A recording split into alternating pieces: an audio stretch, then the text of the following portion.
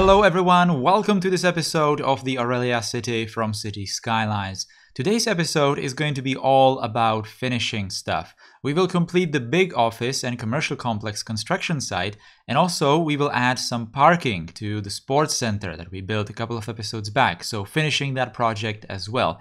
And by doing all that, we will totally complete this entire part of the city next to the river, so let's get to it. We are going to start with the sports center and just finishing the entire area around the sports center that we kept empty. Now, I'm first going to show you some time-lapse shots that I recorded even before the previous episode, and you could have seen some results actually in the cinematics for the previous episodes, but I just decided to go back in time slightly and just show you how I did all of these things in here, just so it makes more sense and it's all together, right? So as you can see, I'm also building this pedestrian connection, like a tunnel underneath the highway and the main road, and this pedestrian connection is going to be very important because it's going to connect the park and to the stadium. Now, obviously that doesn't really make much sense because there's probably not going to be much people walking from the park to a stadium, but if you live on the opposite side of the big park and you just want to take a walk all the way to the stadium, to the river maybe, or maybe even to the shopping center, then you definitely are going to use this path. And there are also the trams all around this path, or any kind of public transport, so it also makes sense to connect it there. And obviously we want to have as many connections to the stadium as possible. Now, that also means that we need to finish this road that's coming from that residential hill area. A long time ago we built that project, and we had this road just going over the highway kind of blindly, and I was just waiting for, the stuff on this part of the highway next to the river to finish it. So that's exactly why I built that loop, because there's quite a lot of elevation that we need to cover in here, so there has to be some kind of a loop and just connect that road down to the level where the stadium is. Now, like I said in the episode where I built that sports center area, I completely did not do any parking and parking lots and stuff like that, right? I only did the public transport and just the basic area. But we also need to include some parking. I know that I said that I don't really want to do like big parking, and all of it is going to be mostly underground. So that's exactly what's happening over here. I'm not going to put the parking roads or parking spaces like everywhere underneath this place. I'm just going to make it on the edges in here, just so it's visible, and we can just use our imagination to think that the rest of the parking spots are underneath the stadiums and underneath this entire open area for the sports center, right? Even though the parking lots don't need to be like super huge with, like for example, with some American stadiums, because this sports center is mostly built with public transport in mind, and that's why there's the buses. I'm actually going to put buses later, but trams, 2 lines of trams actually, if you count the one in the park as well that we built, the path towards it, and the trains. There's a train station as well. So there's not going to be that much need for huge parking lots, but there still will be these underground ones, right? So I'm going to build 2 entrances to the parking lots, and as you can see, I'm also keeping them open on the edges of the sports center area by doing these I'm not sure how to call them, just these pillars with the roofs, with the concrete roofs, so that some of the parking lots are going to be visible. I intentionally just left the simulation running for a couple of hours so that maybe the parking lots are going to be actually populated with some cars, but unfortunately people just didn't want to park there too much. There's only a couple of cars parked there, so you'll probably see that in the cinematic. And I definitely like how it looks like, how you can just see the cars through these little openings, and it's just giving you the idea that, or the impression that there's probably a bigger parking lot underneath that place.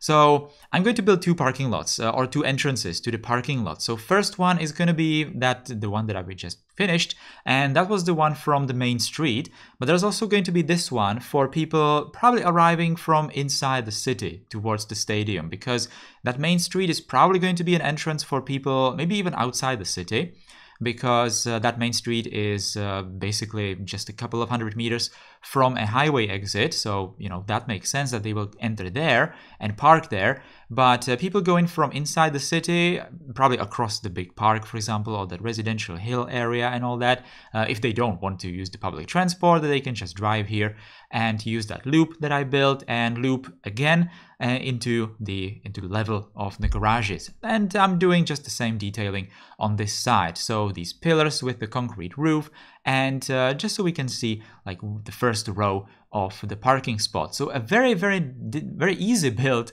to do for these parking lots, but you know, a very effective one, because it's just giving you the impression that there's probably a bigger parking lot underneath this place, but it's looking good. It's looking really good. So a bus station, like you'd have seen, I just used the same detailing as I did with that a previous bus station that I built with that light rail station a couple of episodes back.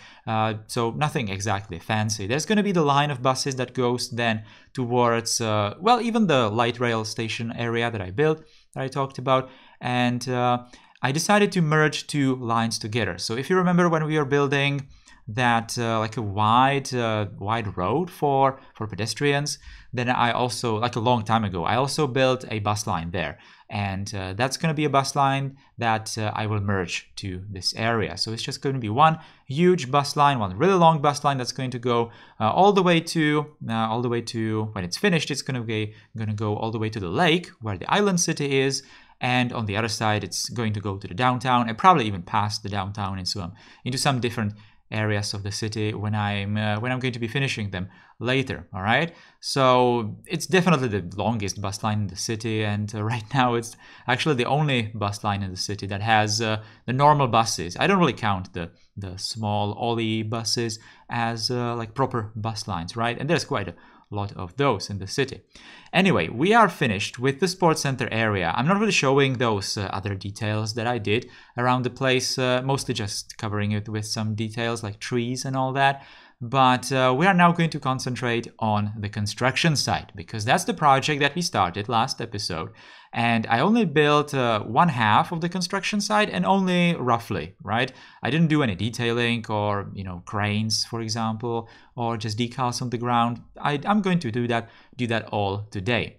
So the second half of the construction site is going to have two buildings. It's going to have buildings, these egg-shaped buildings. I really wanted to just have some more interesting shapes to these buildings to just, I don't know, indicate that they are probably like futuristic offices, something like that. And they are going to be very tall. Not exactly above the surface level, but they are definitely going to go very deep underneath the surface. Because I already had the construction site excavated quite deep in this area, and I really wanted to do some kind of a large structure in there. I'm not sure how many floors is it below the surface, maybe like 5 floors even, so it might be some parking lots, sure, but I'm mostly thinking that it might be some like computer mainframe or something, like server rooms maybe, or maybe some secret government laboratories, or, you know, something like that, right? So it's just going to be a very huge building, but not all of it is going to be visible from the surface. Now, as you can see, I'm doing the same approach like I did last time. So I'm building the top floors first, and then I'm just working my way underneath this place, because I really want to save as many props as I can and all these objects. I just don't want to detail and just build properly every single floor of these construction sites. So I'm only doing what's going to be visible. So obviously the topmost floors that are finished in this phase of the construction, and underneath it, just so it's going to look good when you just look at the construction site from various angles, right? So some of these stairs in there, and for example these little openings or holes for maybe like cranes or elevators, obviously later when it's finished. And it's just going to create like more structural, you know, support, so that it's not just the pillars, and it's just going to make it more interesting, the construction site, right?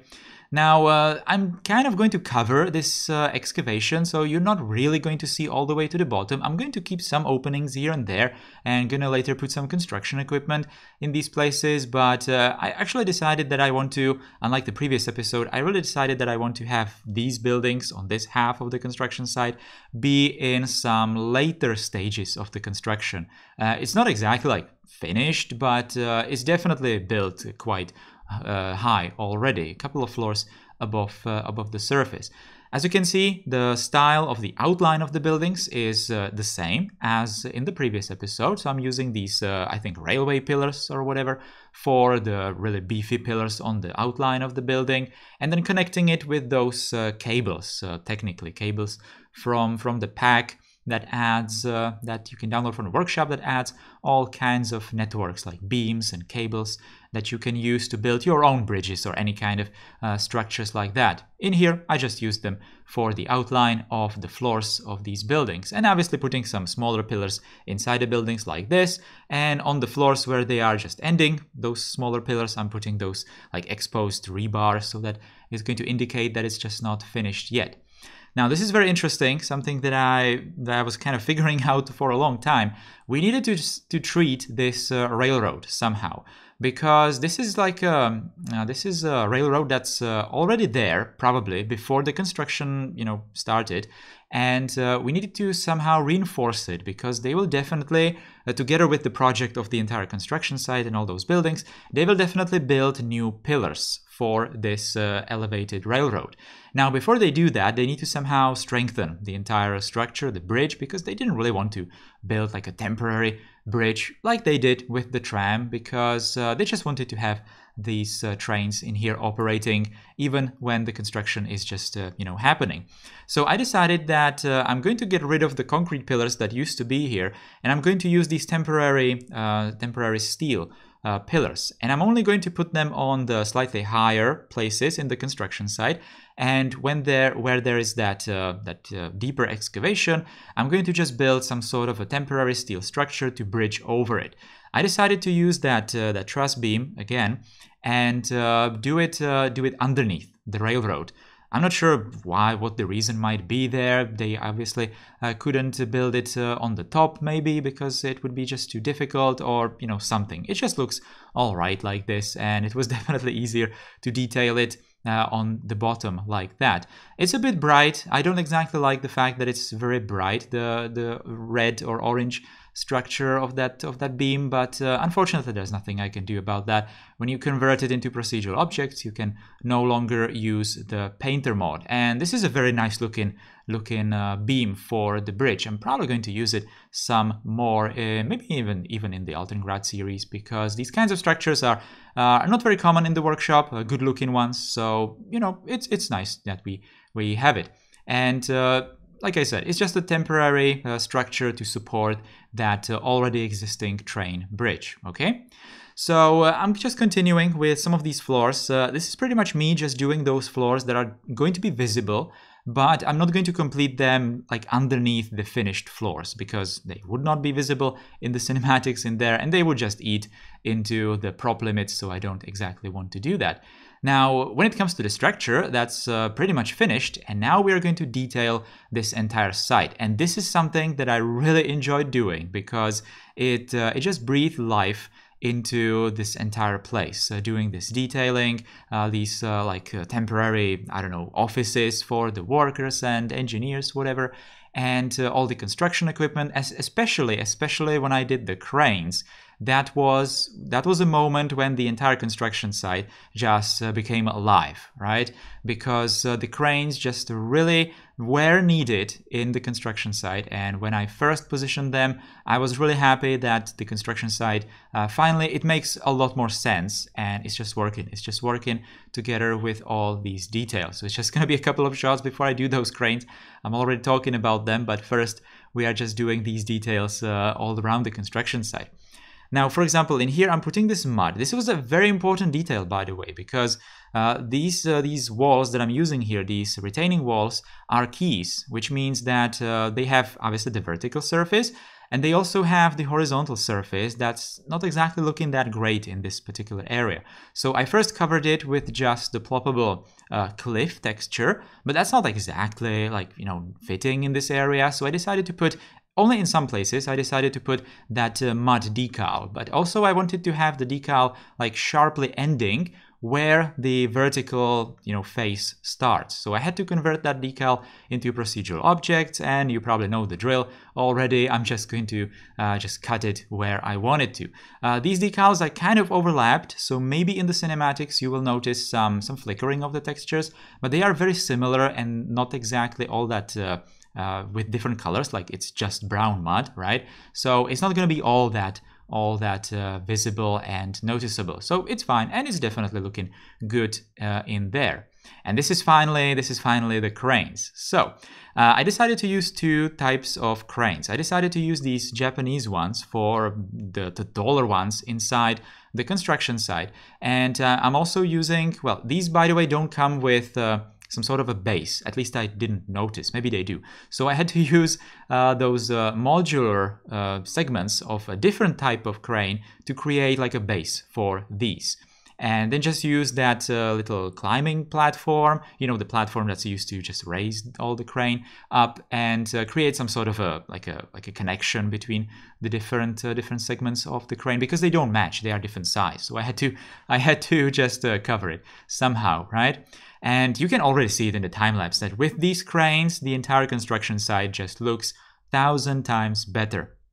And after that, it was just detailing, straightforward detailing, putting really random stuff all around the construction site. So, for example, some trucks going into the very deep areas of the construction site. Some of these mixers probably getting ready, waiting in line, getting ready to pour all the concrete into those pillars that are prepared in there, probably using the crane and all those little yellow boxes for the fresh concrete. I'm not sure what they're called in English. And later I also put some of the lights in the construction site area, and of course decals, lots of decals, all kinds of stains and just dirt, just so it's going to look like a proper dirty construction site, right? Even though that's probably not very futuristic, but technology, when it comes to just building stuff, probably didn't change much, all right? So doing very similar detailing on the opposite side of the construction site. Again, some kind of a storage with these temporary buildings, temporary offices, I guess. And for example, nice little detail, these segments for the cranes when they're gonna decide that they're gonna make them taller. Alright guys, so that was all for today's episode. I thank you for watching it. Hope you liked it. If you did, then you can always put a thumbs up underneath the video, share the video with your friends, and subscribe to the channel if you're new here. And also, if you want to directly support the channel, you can become a channel member by clicking the join button below. I will see you with some next videos. Take care, enjoy the cinematics, and goodbye.